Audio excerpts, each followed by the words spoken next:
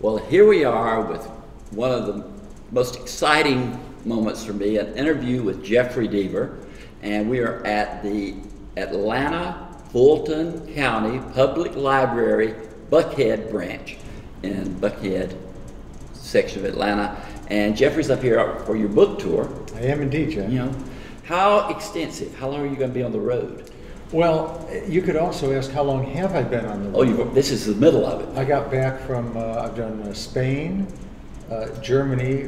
We're not going to talk about the Euro crisis now, but I have been in Spain and Germany and in England on rather an extensive tour. Done a few little events in America, but now I am just starting my U.S. tour for EXO. And how long will it last? Oh, it's only about 3.5 weeks, not terrible. Okay, okay. But how was it being in Europe, and did they know you? I know it says international best-selling author, so. Yeah, I have to say that in some countries I do better than in others. In France, for instance, I'm probably pretty good to go to a restaurant and order moule frites or something without being recognized. In Italy, Spain, Germany, Japan, Amsterdam, I get recognized quite a bit. South Africa, some places in the Middle East. I'll walk down the street and people will actually come up and ask for an autograph, and I never get tired of it. It's very exciting. That's fun, isn't it? Yeah, it's very exciting. But I don't know why, but it sticks in my head that this is like your 28th book, your new one, EXO. If we don't talk about the first two egregiously bad novels, I think it comes in about 28. But I had a couple of those in my early days that I don't like to talk about. Of course, I think I discovered you when I started the Lincoln Rhyme. I think it was the Bone Collector. Bone you Collector, first reviewed yes. me very kindly, I recall. And I was hooked. And you've got that series, Amelia Sachs, Lincoln Rhyme, and then you also have the Catherine Dance series, which is EXO is the fourth novel in the Catherine Dance. Well, it's 3.5 because you see what I did. I'm very manipulative and calculating. You are. Thank you. I consider that a compliment. It is. I love Lincoln Rhyme, and the viewers who may know Lincoln Rhyme from The Bone Collector and the roughly 10 other books in the series. And the movie starring Denzel Washington and Angelina Jolie. They will know that he's a forensic scientist, and that kind of limits the type of crime and evil I can write about, because there has to be a clue, there has to be a little bit of that fingerprint or the hair or the trace evidence that Lincoln works with to find the bad guy.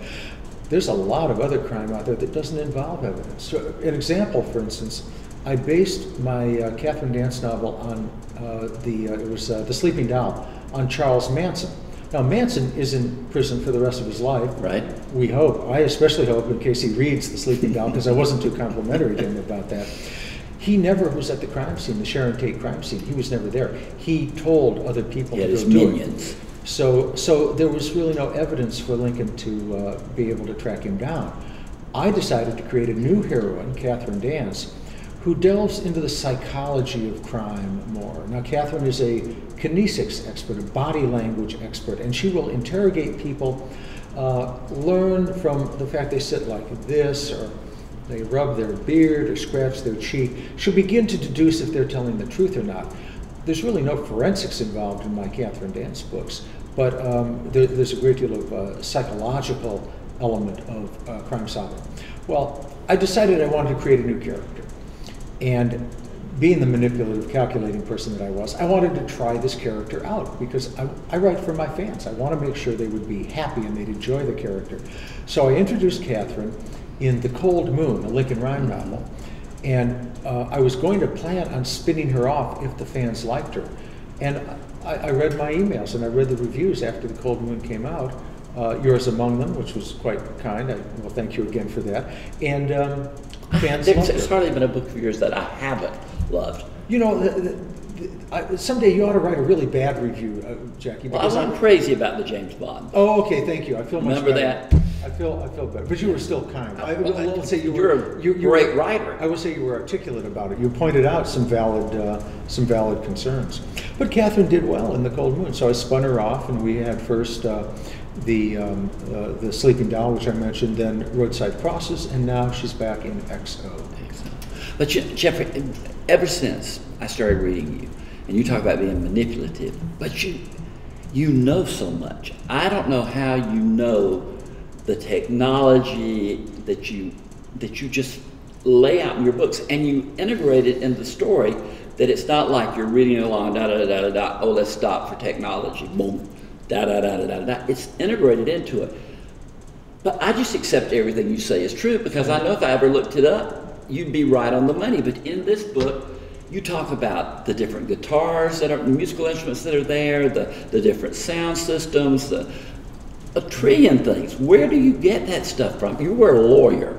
You're not supposed to know all that. Well, first of all, Jackie, it's very interesting. We hear the old adage that one has to write what one knows about. Well, that's absolutely true. But that's not to say that one can't learn a topic. And 99% of my books are not the least autobiographical. I was an attorney. I was a journalist as well. And in both of those professions, you learn how to research. You learn to find the relevant facts. And relevant is the key word, because as you mentioned, I'll be reading along in a book, and I won't mention any names, but you see it a little more in these, what we call techno thrillers, military thrillers. Mm-hmm. And the story comes screeching to a halt. Absolutely. And you get page after page, or sometimes chapter after chapter, of what I consider irrelevant minutiae information. And you keep thinking there's going to be a payoff. Every word in a thriller, in fact, I'll go so far as to say every word in a novel has to have a meaning. It has to either further the story or enhance our understanding of the characters.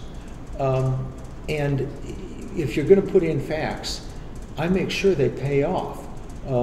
XO, for instance, a book set in the music industry, I had a little knowledge about. I was a singer-songwriter a long, long time ago. Back in those days when they had those, remember those big black CDs? Oh. Remember those that you put down sideways and put a needle on? A lot of kids don't know about those now. Yeah, I remember those days. Okay, but well, oddly enough, there's a resurgence, and in fact, the album that a music production company I did for XO, which we can talk about in a bit if you like, just met with them yesterday, and we are pressing vinyl. We are doing actual vinyl albums. These are going to be very high quality and somewhat expensive, very faithful sound-wise. I was going to say, because for sound quality, that's where I've heard the difference, and it's astonishing. I still have a lot of my old albums. I won't tell you the artists because that'll give my age away. But I'm not going to mention Elvis Presley and Simon and Garfunkel and so forth. Peter I never Paul. heard of him. Okay, good. Good. I knew you were a Lady Gaga man myself. Yeah, I'm right there. Yeah. And and this cover, I know she's out of country, but it looks like Lindsay Lohan. Oh, it does. Actually, I hadn't thought about that, but you're absolutely right. But in this book, not only have you got a fantastic story, but then at the very end, you have the girl singer who the story is about. And you've got all the lyrics that you wrote to her fictional album, plus the music. And then where can you go to listen to the whole thing? Yeah, well, what we decided to do, I say we, I had, I believe in combination of media and entertainment. It's a whole new ballgame nowadays. And I write thriller novels. And they stand alone. I mean, you could pick this up and read it from page one to the end. I hope it's exciting. I hope you like the characters and my twists and turns and so forth. But there are a lot of folks out there who are not too familiar with traditional books. They like ebooks. They like video games. They like music. They like their iPod, their iPad, iPhones, and their droids. And I wanted to combine the concepts of traditional books with the new media. And so what I did was I wrote those 10 songs, the lyrics to the songs. I didn't write any music, but I wrote the sets of lyrics, and about 4 or 5 of the songs have very important clues as to what's really going on in the story. Because as you know, it's got some twists and turns to it. And then understatement. But then what I also wanted to do was draw some people into my books and to reading in general who might be more familiar with the music world. So I talked to a producer and we decided to form a company. We recorded all those songs. with a wonderful artist, Treva Blomquist, and a band of Nashville professional Nashville backup musicians, session musicians they're called, and we released that, and it's available wherever you can buy CDs, or it's on iTunes, all the local sources that you go to buy CDs. Because she's Kaylee Town. Exactly. Kaylee Town is the name of the artist here, but and her big album is You're My Shadow. Your Shadow. Your Shadow, and that's what the 12 songs are supposedly from. Yeah. At the back of the book. Yeah. But you talk about twists and turns. We could sit here and wrap this thing up like spaghetti based on the twists and turns, but you always back them up. Well, there's a difference between cheating and between legitimately fooling someone. If you go to a magic show and you see the sleight of hand artist pulling a rabbit out of his hat, is a little bit of a cliche, but you can see them doing things with coins or with clothing, even something as small as a matchstick. You are absolutely sure it's in his hand, absolutely positive, and yet it shows up behind your ear. Now, he does not have an assistant run out toward you and scream, "Look out, there's something over there," because that would be cheating. Mm-hmm. What he does is he knows how to manipulate the object, the prop, whatever he's working with, so that you are legitimately fooled. And we feel this exhilarating sense of, he got me, I was watching him, I know what he had to do, but I didn't see him do it. And that's what I want to do. I don't want to cheat. And and that's more enjoyable than figuring it out. A lot of people go in saying, "Oh, I can figure it out. They can't fool me. I'll know who did it," or whatever. And then, genuinely, when you are genuinely surprised, that's a bigger thrill than figuring it out. I think that's true, Jackie. One of the things I learned was that readers are really, really smart. And so when I first began writing these twisty books a long time ago, I decided I can't have just one surprise, because people are going to get it. Which is, as you suggest, a legitimate source of some enjoyment in the book. I still want to beat them. Yeah. I'm pretty competitive. I still want to fool them all. So what I do is I put in, roughly 3, sometimes in the James Bond book we were talking about before, because I had some personal information about Bond there. I had 4 twists at the end, and it requires me to do a lot of outlining, to plan all that out ahead of time, so that when the reader gets to, say, the 3rd twist and thinks, I figured that out, and they do. And then do. Then 3 pages later, I get them. I remember, Jeffrey, coming to hear you speak. I hope I'm not misquoting you on this. And you said that your outlines probably were longer than the actual book. Probably not longer than the book, but they run very extensive, 150 pages or so. I spent 8 months working on the outline, because novels are about structure as well as beautiful prose. I mean, haven't we all picked up a book where the lyricism of the words is just astonishing? We love reading paragraph after paragraph, but then we ask ourselves, what happened? And nothing happened. Books are about I shouldn't say books, fiction, primarily commercial fiction, the sort I write. But I'll go so far as to say a lot of fine arts fiction, too, should be about making the reader wonder on every page, what's going to happen? And, that sounds like it disparages the concept of art. Well, I think art is about drawing readers into the emotional experience of whether it's a book, a painting, a piece of music. And in novels, in storytelling, that's what does it. Make the reader wonder what's going to happen. And you need to structure a story to do that. Well, I was going to say that you write for smart readers, but that might sound a little elitist. But you write to challenge readers, which I appreciate. I think, there's some books that are just fluff, and you get through them. But then you get a book, and I've been with you so long now in your writing, that I know as soon as I open that first page, you're going to challenge me all the way through to the end. Keep you going until the very last page. Well, and I think what's important for writers to keep in mind is that they have to write the sort of book that they enjoy reading. when I teach seminars in writing, I always ask I was going to say young people, they're not necessarily young people, but they're beginning writers, what do they want to write? And invariably, you get zombies, vampires, English boarding schools with wizards. And I always say, do you read that sort of book, that category of book, and have you always read that category of book and been captivated by it? And 90% of them say no. It's just a good way to make a good living at it. And I say, no, you've got to write what you enjoy reading. Otherwise, there's no point to it. But I want to quickly state too, though, that you write the Lincoln Rhyme series, you write the Catherine Dance series, but you also have written many standalone books that do not have those characters, and they're just as enjoyable as these. Oh, thank you.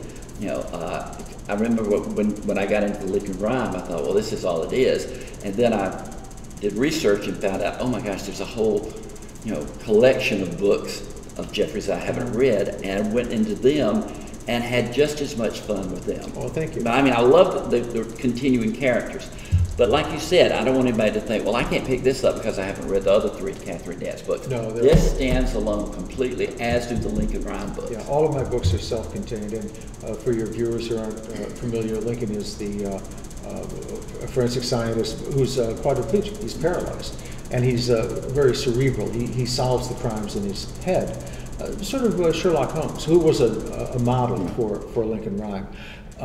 In every book, we learn how he became a quadriplegic, and there is a somewhat of an arc about his improving his condition, because of course anyone with that severe disability would indeed want to do that. But he every book is largely standalone, and people can pick them up in any order. Our time's about out, and I could talk forever. Listen to what you have to say, but how long does it take to write a book? And I'm always complaining. I don't know if you remember, but I'm always saying, when's the next one? When's the next one? When's the next one? How long does it take you between books? Yeah, I do a book a year, at least a book a year. Not enough. Well, thank you, Jackie. In fact, now that you have said that, I will deliver the news that next year I will have a new Lincoln Rhyme book that will be out called The Kill Room. That's the title of that one. Then I will have a new collection of short stories. This is 2013 we're talking, entitled Troubled in Mind. My editor said it's named after me. I appreciated that. And then another standalone, but a novella, about a 60,000 word novella. All 3 next year. Very fun, yeah. It's going to be. So, see, I listened to your warning. I didn't know I had such power. That was it. So don't ask for 4 books the next year. Well, let me tell you, EXO, it's just out.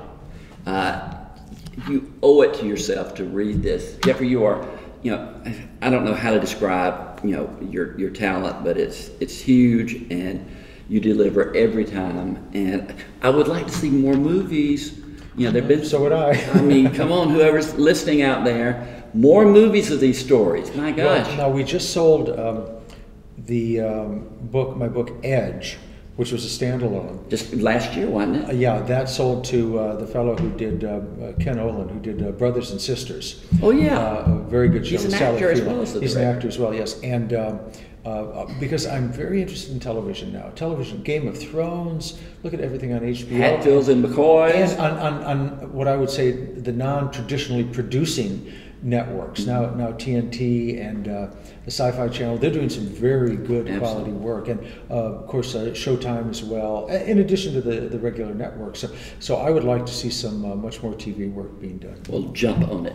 Jeffrey, thank you so much for this time. Thank you for what you do. Great enjoyment there. Thank you so much.